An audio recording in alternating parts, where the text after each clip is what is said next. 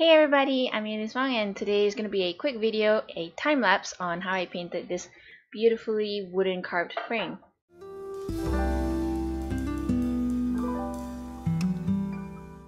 So I bought these from one of the Chinese dealers, and when I say Chinese, I don't mean local Chinese, I mean the ones that come from China themselves. And usually they bring with them all this beautiful antique wooden craft, porcelain made, and a lot of beautiful things they bring with them to sell. And I saw this and I thought it would be great to add a little splash of color on it. So I'm going to show you a time lapse of my painting process.